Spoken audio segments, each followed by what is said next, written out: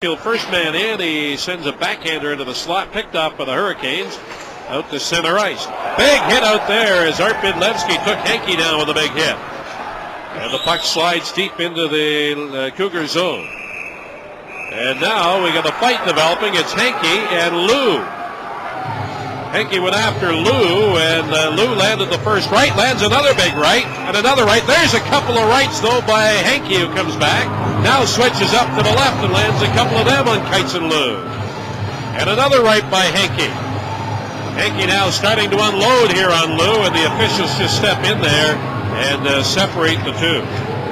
Well, Henke's got a serious size advantage on Loo, 6'3", 210. Loo only 5'11", 172, and Loo started out pretty well in that tussle between he and Henke, but Henke landed a couple of big ones after taking a few, and he was in full control after that.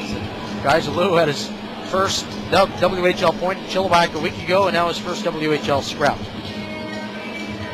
Henke is also 19 years of age.